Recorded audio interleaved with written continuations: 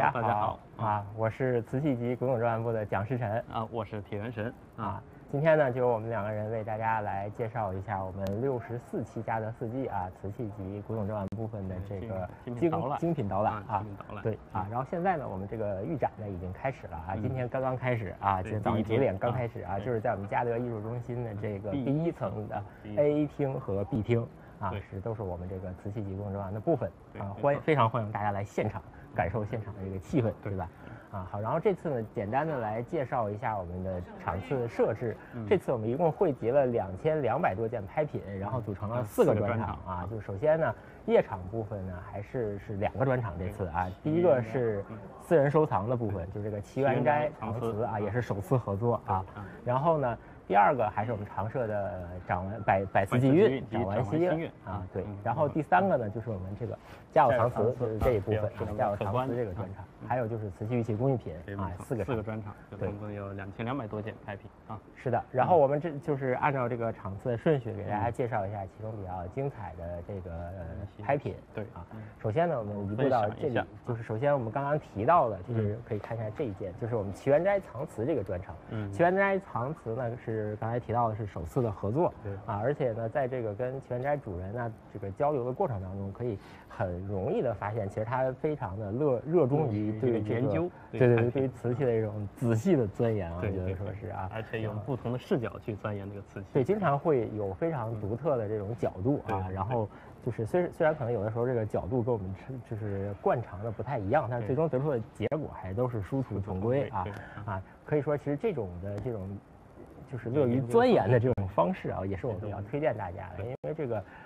每一件的这种古董艺术品，我们都要去深入发掘它的这种物质文化价值啊，这才是我们就是收藏的一个终极目标，就是藏有所言啊，是藏有所言啊。然后我们首先就来介绍的就是这一场的这个封面作品啊，可以给一个特写啊，是雍正的这个仿鸽釉的小穿戴瓶啊，然后这件也是非常的小巧秀美啊，是的，然后这件特殊之处，元神给大家介绍一下啊。这种小瓶为什么叫穿戴瓶呢？大家给个特写啊，我们镜头给个特写，它底下在圈足两边呢，它有一个对称的孔啊，它可以做穿戴用。所以这其实也是这一件作品的非常特殊的地方。对，没错。如果没有这个穿戴，就显得平平无奇。对，穿戴就是点睛之笔啊，虽然是2个小孔，就感觉这件器更加的灵秀。看见啊，这件东西的话，从这个造型跟釉面来看的话，它是以一种仿这个宋代瓷器而来。咱们仿宋官窑，宋官窑瓷器而来。咱们在这个宋官窑这个瓷器，还有这个南宋的一个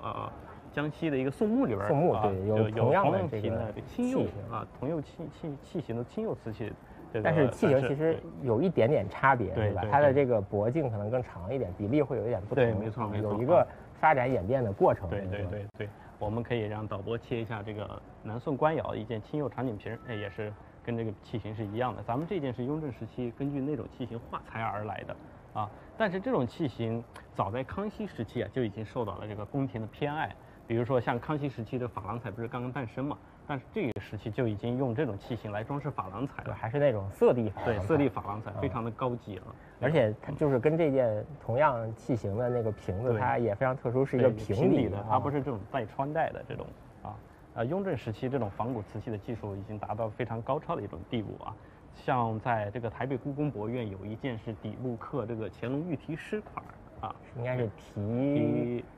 官窑瓷器，是官窑瓶，好像是题官窑瓶啊。当时乾隆皇帝可能是把这种清代仿的这种官窑瓷器当作是宋官来看待。对，是台北故宫的那一件。对，没错。他们台北故宫考证还是认为是清代的，所以说认为还是比较有道理的。对，也是对比了康熙的那个珐琅的那个瓶子和南宋官窑的那些，然后一点点发展，它这器型上确实是有变化啊。到清代之后基本上是定式了。对，没错啊。然后这种瓶子它的功用可能是就是作为这个宫廷里边的陈设的花器，就是宫廷里边做插花所用的啊，非常的这个挺拔这种造型啊。就是目前来看的话，传世资料目前上除了这种仿鸽釉的小瓶之外，还有这种梅荫堂之前藏有一对天蓝釉的小瓶，还有这种仿官釉的小瓶啊。而且梅荫堂那件是楷书款，咱们这件是篆书款，而且是非常特殊的篆书款，而不是那种常见的这种雍正篆书款。对，没错啊，也就凸显了这一件的这个品级之高啊，在当时还是非常深受帝王喜爱的这种心头好的感觉。对。然后如果来现场呢，来这个上手这件器物的话，你会发现拿在手里真的是非常的就是盈盈可握的那种感觉，而且这种腹部又非常的饱满啊，然后这种釉面那种感觉是非常的滑腻的感觉，温润啊，对，就酥润感非常好，确实能够体现出这件的这个级别品级不凡，对，是吧？没错，而且是具有极高的这种叫宋式审美，对，吧？宋式审美啊，就其实它是在器型和釉色上取胜啊，然后就是非常经典的一件雍正御窑的这种就是仿古之作了，是吧？对，没错，而且这种呢也是非常受到市场欢迎的。像梅荫堂那件，当时是拍了1000个 W， 是吧？对，它是一对儿一对儿，但是它是楷书款啊，这个是双圈楷书款，这个差别还是比较大。不仅是篆书款，而且是篆书款里面比较特殊的一类款式。对，就比较对，它节字是比较有这个笔锋的那种感觉。对，没错啊。好，那我们再往那边移步一下，然后就是可以给这边拍一下，就是它奇缘斋藏瓷就是在我们这个部分，大概就是这个区域啊。这一部分就是奇缘斋藏瓷，总共大概有23件拍品，主要是以明末清初跟那个明清官窑瓷器为主啊。是，然后我们下面来想介绍的就是这一件啊，就是这个有一一个青花釉里红的这个小天球瓶啊，画的是这种福寿的纹饰啊，它的正面是这种满的这种遒劲的桃枝纹啊，然后背面有鸿福几只啊，翩翩飞舞啊，寓意福寿。对，福寿。然后下面还有器型也是非常的饱满啊。来，元神给大家介绍一下这一件。首先，这件器物的话，它这种画法也是非常的具有这个官气的啊。你看，像这个寓意的话也比较好，底下有灵芝寿桃，它有知仙祝寿这么一个寓意。啊，然后又有符文又有陶文的话，有福寿连绵这么一个意义，也体现了这个清代宫廷对这种纹饰美好寓意的一种表达跟追求啊。像这种器物的话，它虽然不落款，但是对比咱们故宫博物院跟国家博物馆所藏的2件，首先我们应该对比的是一个橄榄瓶青花的，一个纯青花的橄榄瓶，那个是非常有名，一个橄榄尊嘛，然后是底下有楷书款的啊，双圈的楷书款。然后那一件它的这个桃树啊，还有这个陶石以及陶叶的这种画法，还是比较接近的，尤其是树干和这个陶叶，它都是金脉画出来之后再进行点染啊，这种画法是比较一致的。然后我们这件陶石呢，它其实是以点染为主，渲染呢就是会少一些。对啊，这个可能跟那有一点点区别。对，清宫中所藏的2件不落款的玉壶春瓶，金花釉里红的玉壶春瓶，它的构图方法还有这种绘画方法是一模一样的啊。虽然咱们这件不落款，但从这种器型啊，还有这种纹饰的这种装饰技法来看的话，它肯定是官窑无疑。因为故宫其中有一个这个玉壶春是清宫旧藏嘛，肯定是官窑无疑啊所以还是这个级别还品级比较高的啊。另外呢，就是这一件整体的青花发色以及釉里红的发色，就是我们所谓该蓝的蓝，该红的红，这其实是非常虽然很简单，但是非常难得的。对，这就是青花釉里红漆非常难做到的。对，因为它这个对气纹的要求不一样的啊。所以呢，烧制难度非常大。整体配合上这种比较洁白的釉面的话，就会呈现出来凸显了这种纹饰的装饰效果。对，非常有效果啊！这件真的是很精彩，很精彩，也是大小啊非常合适啊。好，看完这一件的话，我们顺带给大家来给我们一个特写啊，这件一件雍正时期的青花五彩花神杯。这个雍正的花神杯，其实花神杯说起来，我们都知道这个康熙的花神杯啊，有青花，有青花五彩，是非常也是名品啊。对，12只一套啊，也是非常就是虽然它是名品，级别也很高，但是呢，其实还是有一定存世量的。对啊，就是比如说一年的拍卖场当中，可能都能见到几只啊。然后像咱们这一件呢是一个雍正时期的特质，然后雍正呢就会非常的少啊。元神给介绍一下，雍正时期这种就是它不像康熙那样大规模的一套一套的烧制了，它因为可能是雍正皇帝个人的审美品味发生了变化，或者是有其他原因吧。像目前传世来看的话，像这类青花五彩雍正的作品，可能就是屈指可数，寥寥几件，寥寥几件，也非常的少见啊，也是它的一个特殊之处啊。我们看到像雍正的作品的话，一般那种青花的，还有青花五彩的这种市场价，一般都是在200个 W 左右，就是近几年这种市场成交的这种额度的话，应该不止，还要高一点，200多个 W 啊。咱们这件是五彩花神杯里边5月16花的花神杯，5月榴花5月榴花，它是正面是一个装饰的一个16花，后面它有诗文的，这个是跟康熙是完全对，完全是能对应得上呼应对，呼应那种时代，是一个特殊主打一个对，主打一个特殊纯是一个真海好，那我们来看一下，除了这件雍正五彩花神杯之外，这个专场里边也有一件非常特殊的一件康熙五彩瓷器。好，我们来看这边有一个五彩的这个大碗对，这个大碗呢也是体量非常的大而且是基本是完整的，这是非常非常难得的，只有它的部分的这个蓝彩有一点点的小补这就无伤大雅。这个体量33公分的这种大碗其实是非常罕见的对，它的这个碗底的那个款式，我们有对比梅银行的那个大盘子，对，一个那个基本都是同一个人书写的。对，它可能是一个窑厂所出，所以说当时质量高的这种大号的五彩漆，可能都跟这种是一个标识吧。对，可能就是我这里边的像一个专利一样的，我在这里生产这个窑厂商标嘛。对。然后咱们这一件呢画的纹饰也是非常特殊是这个岳飞大破金兀术然后非常的生动的一个画面我们到时候可以来现场看一下画面非常生动，画的也是非常的饱满。所以说，其实刚才呢也给大家介绍了祈元斋这个专场里面的这个2个主要的部分，一个就是这种明末清初的画意瓷器，还有就是明清官窑明清官窑也有明代对。然后更多的细节呢，还是欢迎大家来到现场来看我们的预展。然后下面呢，我们就来介绍我们的这个夜场的第2个专场——百瓷集韵，掌玩新韵首先呢，我们来看这2件也就是我们的封面作品。首先是这边的这件和壶这一件乾隆的一个青花缠枝连托8宝纹的和壶这一件其实这2件都是比较传统经典的这种乾隆官窑然后呢，元神来给大家介绍一下这个和壶。对，这个和壶它就是乾隆时期特别喜欢模仿这种青铜器的造型来生产瓷器。然后这件和壶的话，它是根据青铜盒它的器型是根据青铜盒来生产的。而且乾隆皇帝对这件和壶的话是非常的偏爱早在乾隆3年的时候，乾隆就让唐英来烧造这种仿宣窑青花8宝纹的这种和壶而且这种和壶的话，只有乾隆、嘉庆、道光这3朝有生产，道光以后这种就停烧了，所以这种和壶的话就是存世量也是相当的比较少相对比较少。它成型其实还是比较复杂的因为拼接的部分也是比较多的，对，成型还是有一定难度，对所以说整体来看，这个和壶的装饰效果其实也是比较好，没错，它选用了这种仿宣窑的这种青花的方式再结合这种3代这种青铜器的造型融合在一起，可以说是这种在仿古与创新之间的一种探索追寻对，还是非常有特点的一个对，没错好，看完这件和壶的话，我们再来看一下这件乾隆时期的一件青花赏瓶，就是这一件这个赏瓶呢又叫玉堂春瓶也是一个其实是贯穿了整个清代官窑的这个一个品种这个应该真的是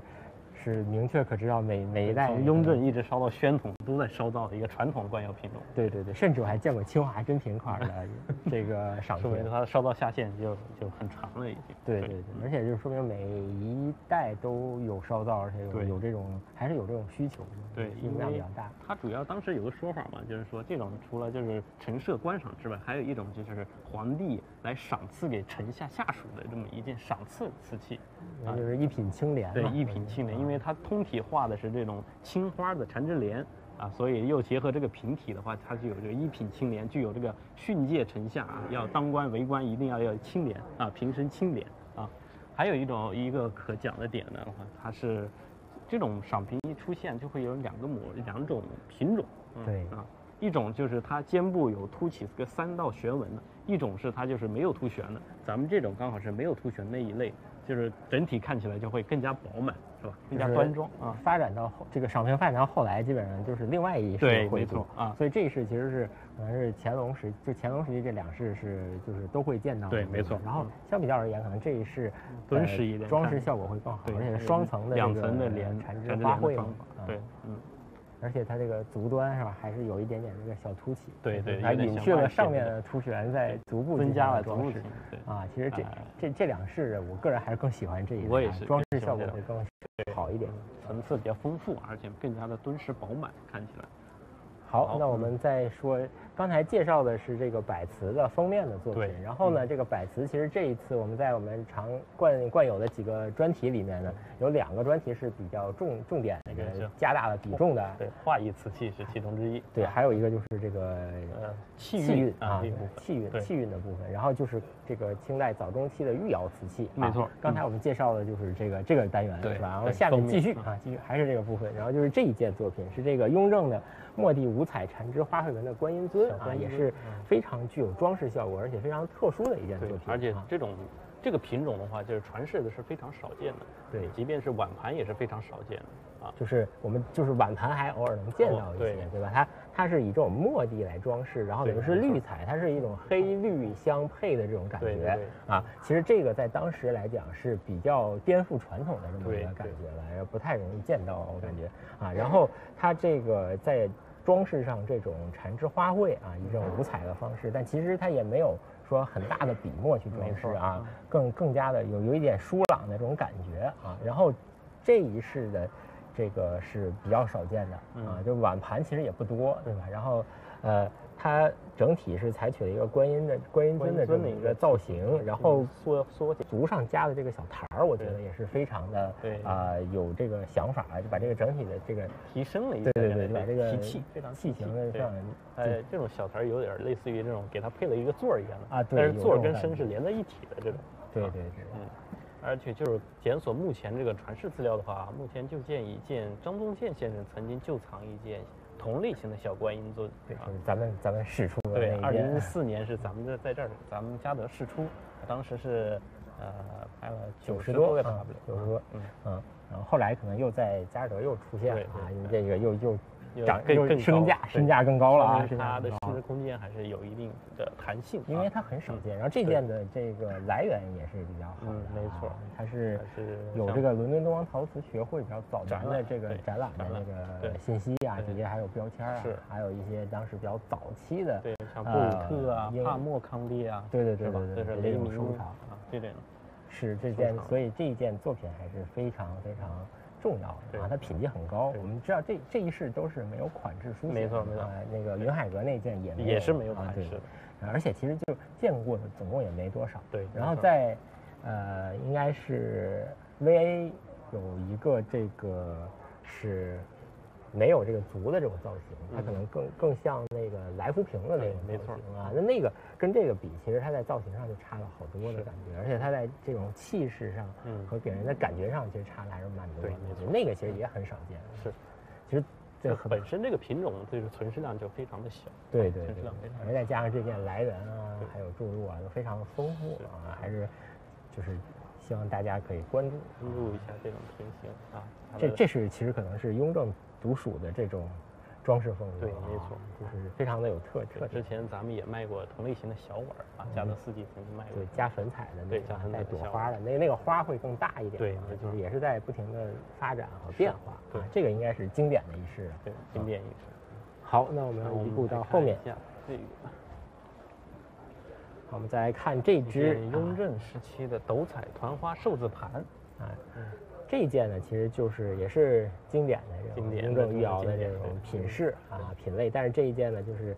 其实存世量也并不多啊，它碗可能会相对常见一点，盘子其实也不多。我们看它的纹饰，其实这个尺寸的盘子就更少。对，它是20.2公分的嘛，对啊。然后我们看，首先它的盘心是一个团寿啊，然后它外面有这种。有时候管这种叫蹴菊啊，但其实它不是纯菊花，它是一个花束的这种感觉，花束表现啊。然后边上间隔的是这种忍冬的忍冬组成的寿字啊。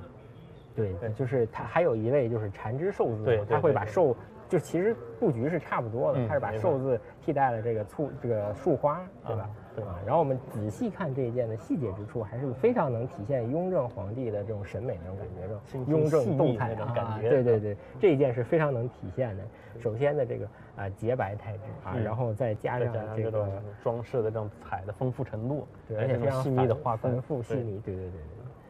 真的是可以说是雍正斗彩里边的一个精品作品。对对对，所以也是跟这个刚才那个小尊我们组合作为这一场封底也体现了对这一只盘子的这个重视啊。是。好，看完这件，我们来看一对儿啊，来我们先看这一对儿啊，这一对儿呢是道光的五彩龙凤纹碗。其实这一式呢是。也是官窑当中非常传统品种啊，也是当下市场最受热门追捧的一个品种。对，但其实按照那个国潮公史来讲，这一式五彩龙凤，它其实它品级其实不是说那么高，对吧？但是呢，相比较而言，可能比那种就是它品级最高的是里外黄，它可能比那个在市场上的认可度上其实差了很多。这其实也是。就是其实来说，它的这个烧制难度来讲，可能还是这种更加复杂，是因为它要烧2次嘛。对，所以说其实也不是说当时这个级别越高，现在就是在市场上认可度没错，所以还是要有审美的看，这个也是收藏的一个很重要的这个原因，就是对于一些传统的东西，我们要勇于去打破，对不对？打破这种传统的观念。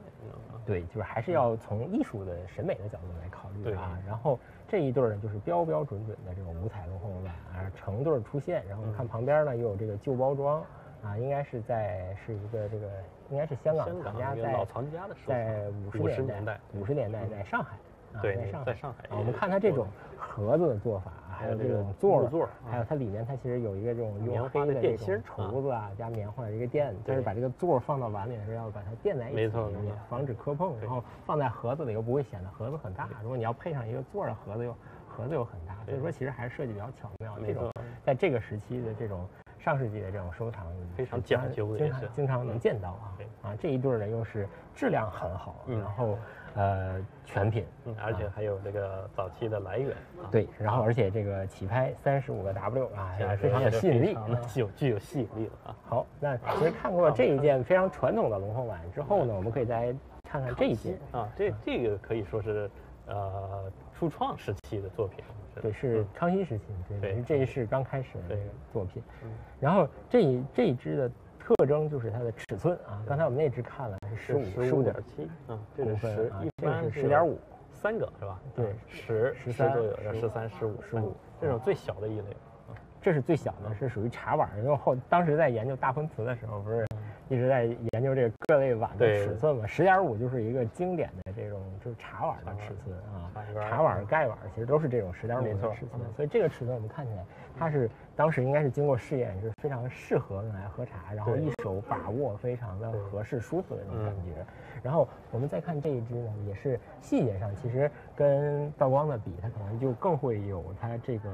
早期的这种风格，对啊，就是反正就尤其是就是龙纹，其实是非常具有特点的啊。龙纹的非常的凶猛啊，就是康熙龙的，对，典型康熙就是康熙。对，而且这个就是尺寸小，这种还是存世量比较很少，相对于15这种少的多的多，对，是这个级别里面是品级最高的。对，没错。好，那我们再来看一步啊，在这个后面还有这个这里。这还有一支我觉得非常特殊的一件作品，是雍正的一个青花的这种方盒啊，而且是方的啊，就常说的一句话，一方顶10元。这种方盒的生产难度盒就更难了，对，盒是得做2层等于做盖做底儿，20元是。啊，然后呢，这一件我当时在征集的时候呢，是首先我看到的是照片，然后我当时在脑海中去想象了一下它的样子，但是看到实物的时候，我还是震惊了一下啊，尺寸好大啊，比我想的大。就如果你先看到照片，再看到实物，你会觉得尺寸好大，真的好大，错觉是吧？啊，对，冲击力还是很强的。然后我们可以看一下它的细节的部分，就是它是简单的这种4方的造型，然后但是其实它每一个面儿。它都有这种缠枝花凸旋的一个勾勒，其实这个有点像那种开光一样的是吧？对，它其实是在做一个开光，然后里面的这种青花的缠枝莲，其实也是仿永宣，对，仿永宣的画法，点染的又仿那个索马里青那种成色效果啊，然后都点染。最为特殊的就是这一件的款儿啊，我请导播切一下款图啊。它是这个4字的篆书款啊，一般的4字篆书雍正的就是刻款还能见到，主要在单色釉上面就是以刻款为主。这件它是青花的斜款，啊，也是非常难得的，非常少见。对，就是在我们检索了这种公司收藏啊，就是说博物馆、私人收藏的话，就没有发现类似的啊。很少发现类似方块很少大尺寸的，对，就是4字的4字篆书块的，对，很少还是。然后它这个因为体量大嘛，然后它这种方器啊，它就是胎子就会比较厚重一点，因为是要接在一起，它可能更厚重。然后在这个款的边上有这个支钉，对，然后防止它塌陷。对，而它还有个早期的来源，苏富比试出的，早年试出的。是的可以切一下图给大家看。重点关注的一件作品啊，希望大家啊。然后下面呢就是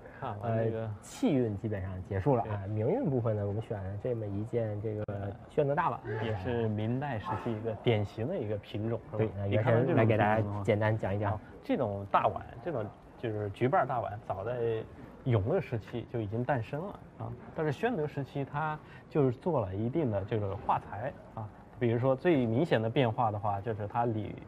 外这种边饰进行了对调，然后外边的菊瓣的话由1层变成了2层，但是咱们这件是忠实的就是继承了永乐那种装饰风格啊，所以的话，就是它跟永乐对比起来的话，就是如果不看款的话，你有可能会当成永乐的是吧？风格是一致。它这些还都是仿那个中亚金属器，对，能找到类似的金属器皿。对，而且据研究的话，像这种碗的话，可能生产在宣德8年以后，8年到10年左右这个时间段，因为宣德在8年、10年之前的话，它用的就是这种作为赏赖瓷器来使用，就是跟西洋进行贸易，或者说郑和下西洋的时候，他去带去就赏赐给这种西洋这些国家的啊。但是到了洪熙的时候，永乐去世之后，到洪熙的时候就把停了这个西洋的贸易，到宣德8年的时候又重开了啊。还有这么一个研究的一个小故事吧，猜测，对，一种推测啊。好，那我们这边这个部分介绍完了，我们可以再回到我们刚刚提到的，就是另外一个比重比较大的意韵部分，画意瓷器啊，我们来这边也是非常。然后这个画意这个部分呢，就是其实明末清初的这种画意瓷器啊，意韵部分。我们首先来推荐的是一件我觉得非常有特点的粉彩瓷器啊，是这个雍正时期的，就是里面是以粉彩绘，这叫唐代风格山水画意，对吧？然后外边是胭脂红的一只折腰盘，也是非常高级的一个品种。可以给大家看一下，也可以导播切一下这个图，可能看得更清楚啊。然后这一件是。非常特别的，我觉得是啊，这也是我看到同类作品里边最特别的一个品类。首先呢，我们这其实是对比了台北故宫的那个唐代的这个松阴抚琴图啊，给导播切一下图啊，我们来对比一下。对，它其实呢，就是说布局上，就这种山水其实布局都大差不差，它更多的是这个设色上面有还有这个就是这种点染啊，它还是这种点染，有一点带一点这种小米点的这种感觉，其实是啊，对，还有这种构图，像这种就是平原这种高原的构图啊，就施法的这个唐代的山水这种画意啊。对，它这个其实还都是在这个四王的画风影响之下啊，研究一下。这唐代是学的谁？王元祁。对。然后它整体风格其实是非常具有这个时期的时代风格。然后这一件更加从瓷器的角度来讲，更加独特的是什么呢？就是它的这个盘芯的材料的这个配色，对，打破了这种传统瓷器的这种设色这种方式吧。对，我们常见的这种就是比如说小的这种粉彩盘子啊，其实是很难见到这样的配色感觉的。这种其实就可能还是在颜色的这种色调上，它进行了一些改变了。对，没错啊，它可能看起来更像一个小的这种小斗方一样的这种感觉，一个小品一样，更像一幅画卷，对，然后一幅画卷。然后我们再看它的这个盘沿上的这些折枝的花果啊，也是非常的细腻啊，我觉得事事如意啊，流开百子啊这些的，就细节之处它有点染，它会去把它的立体化的这种表现啊。然后它的外壁呢又是这个胭脂红啊，又是非常级别非常高的一个类型，我觉得是这件不可多得啊，就是我看到第一眼就爱不释手，也是本期我心目中的最佳山水，最佳山水，确实是。好，看完这件的话，我们再来看一件画意瓷器啊，就是这边的这一个六龙青花釉里红的，而且还是青花釉里红加上暗刻的啊，工艺非常复杂。它的装饰风格是比较特殊的啊。然后呢，它画的这个六龙参架啊，这个上博有一件同款啊，这个观音瓶是吧？这个是一样，就等于6个龙在拉这个拉一辆烧车宝辇啊，宝辇啊。好，那这件元神给大家再像六龙参架，它最早它是跟这种神仙文化有关。早在这个汉代的时候，我们能看到这种画像砖上面有2龙参架这种装饰模式，就是龙辇嘛。对，龙辇，当时车里边坐的应该是神仙人物啊。但是到了后来的话，在这个屈原九歌里边又记载这个河伯2龙参架啊，就是河伯的话，他是用2龙来拉车。其实这个神话传说中就非常复杂，好多的对。然后发展到明清的话，6龙参架就衍生为这种帝王的专属了所以这件的话，其实它这种装饰风格的话，等级是非常的高的。对，非常高。虽然它这个就是可能品相上有瑕疵，但是我们看其实它包口这个处理也是非常的精细，流云的一个设计。然后这件的手头也是非常的压手，然后下面又有这个加劲款啊，整体的细节上是非常精彩。我觉得这件东西就是属于非常的有味道，值得静下心来仔细的去看研究啊，就是也是非常的会让人爱不释手的感觉。它的装饰也是非常复杂，暗刻、青花、釉里红3种融为一体。对，这还是非常特殊的，非常特殊的一件。好，看完这一件的话，好，我们来看上面这一件，接下来是这个康熙早期的一件青花米点村山水，一说到米点村的偏远地方，对，咱们就一下子想到那个咱们之前大拍卖出来的那个棒槌瓶对，那其实就是米点村，就是可以说是康熙这个时期青花当中就非常受追捧的，对，而且是存世非常的少，这种装饰风格，对，就还是其实就刚才其实说唐代那盘的时候提到的这个4王影响下，这个就更加的明显，就这种米点就会更加的明显，这种抬点的风格呀之类的啊，对，然后它的这种装饰构图就是师法于那个郭熙啊，它这种技法的话又追摹了那种米氏父子米氏父子那种村法，米点村，而且它的三面都是从唐诗里边截取了三首唐诗，然后书写在上面，而且每一个诗的话跟这个画面是能对应起来的，也是诗中有画，画中有诗，非常具有意境的这么一件器物。对，而且它是2面是以米点村来装饰，然后其实2面就是这面，现在露出来这面，它也跟常见的不太一样。它的村法，你说虎皮村它肯定不是，它也是有这种短线，然后也有这种像点染的这种抬点的这种画法，这个树木啊，这种是这么画的它其实是非常特殊的。然后其中有米点的，就是有高士官铺的那一面，跟望星楼的那只天圆地方相似，就是画片很接近，很像，特别像。这一件所以也是非常特殊的，也是非常具有画意这种意境感觉的这么一件天圆地方瓶是的，然后元神给大家讲一讲这件，像这上面画的这种瑞兽，我们就是还为了研究它，我们蒋老师还专门买了一本《山海经》。我们在翻阅《山海经》的时候，在《山海经》西山经里边找到一幅，就是当时描写的是皮描写的是皮，它的这种造型，包括它那种兽爪这种毛发的造型，跟它是非常相似的。请导播来切一下图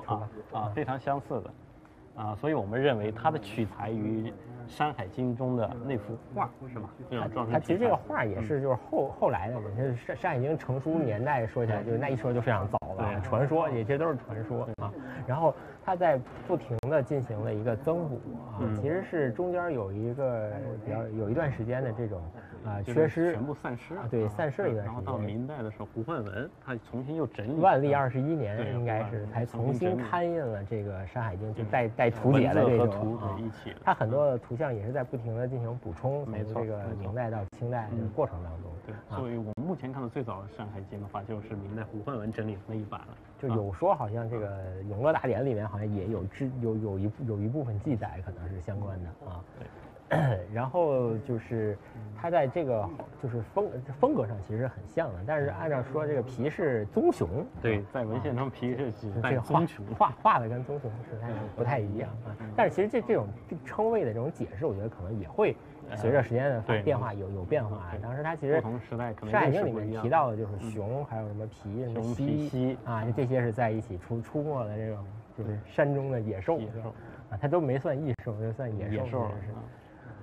然后，但是就是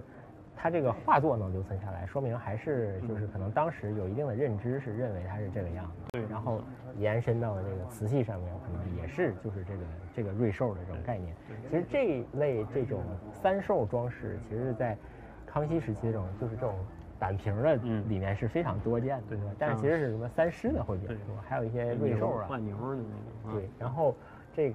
咱们这个瑞兽是非常少见的，就是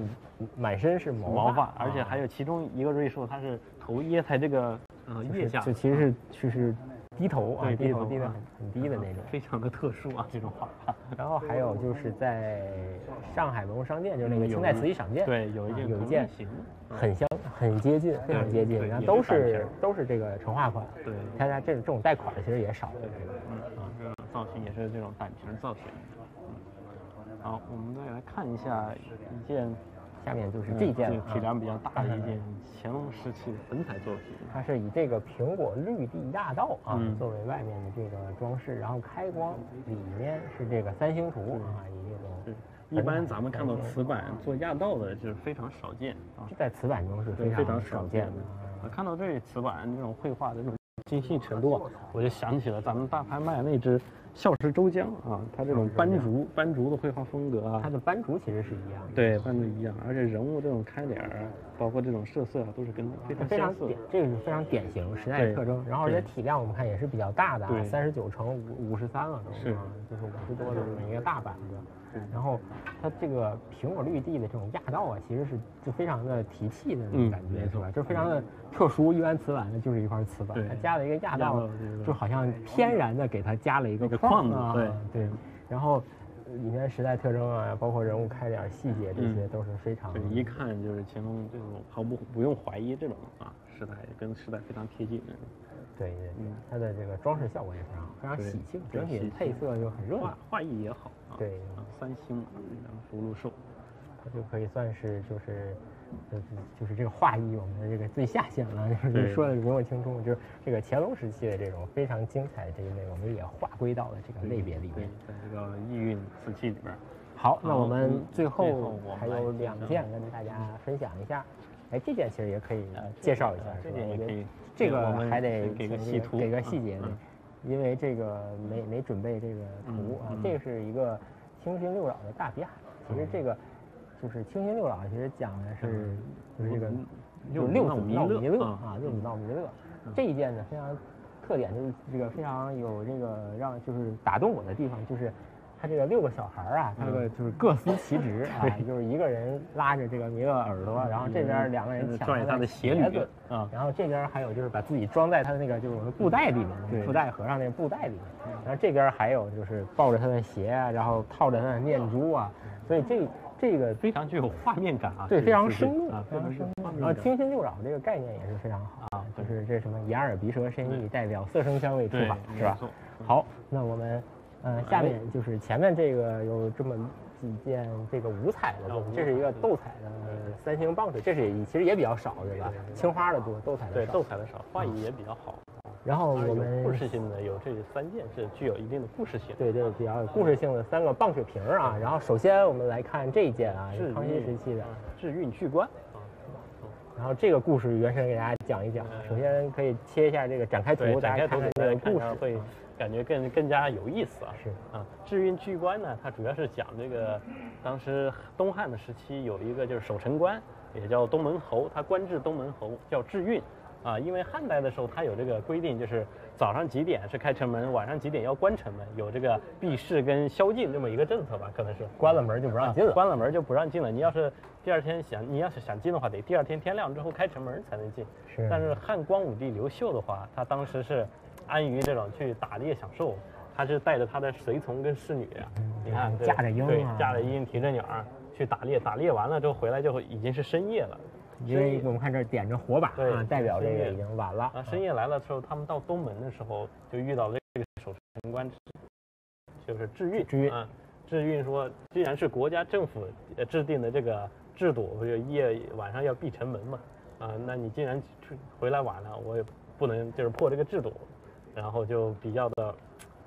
铁面无私啊，最后对，最后弄得汉光武帝没有办法从中门啊进的城门，换了一个，对，换了一个，惹不起，对。那第2天的话，像制运他还给这个汉光武帝上书，他说，作为一个国家的皇帝，不能整日这个沉迷于这种享受当中，必须要以国家大事为继，直言死谏，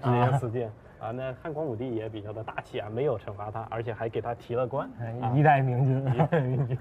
然后的话，制运的话就从此就成为这个恪尽职守啊、直言直谏的这么一个代表了啊。是，整个画面就是非常有画面感，把这个故事讲得很。他当时细节里面还好像说就是打这个火把，说你看看我是谁呀？说你是谁也不行，火光太亮我看不清，非常生动的故事，看不清，然后就拒绝了这个汉光武帝入城门啊。皇帝当的也是比较憋屈啊。对。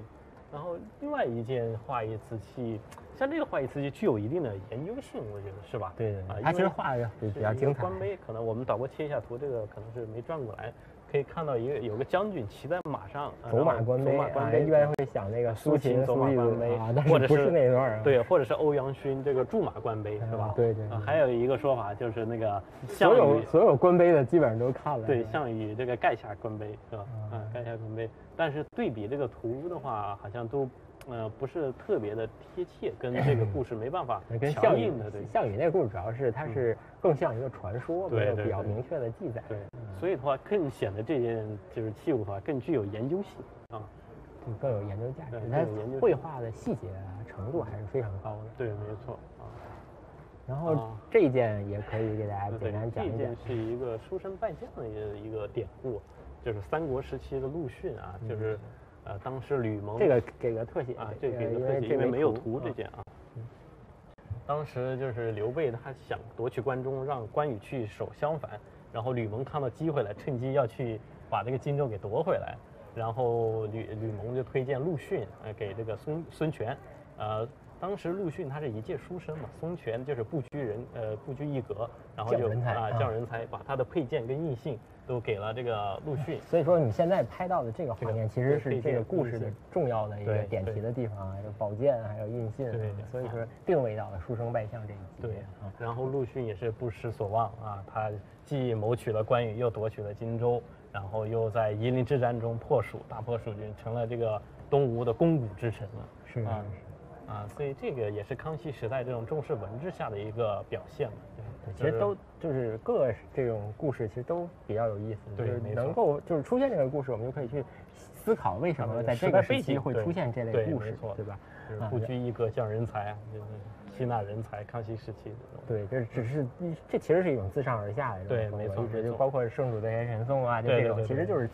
自上而下的一种反应。因为瓷器它可能不单纯就是一种装饰，它可能是对这个时代的一种理念或时代一种思想的一种更高的一个升华跟总结吧，算是在瓷器的方面。所以这也是就是明末清初瓷器我们说非常有意思的一个点，经常就是会引人去思考很多啊。在这个方面，我们可能要学习一下这个齐元斋主任，是吧？要爱思考，要研究发掘每一件器物背后隐藏的价值和一些不同的这种细节和线索，而且你会有不同的一个收藏体验。好，然后呢，我们这次呢，我们就是把这个夜场，然后其中的一些比较重要的拍品啊，跟大家进行了简单的分享啊。然后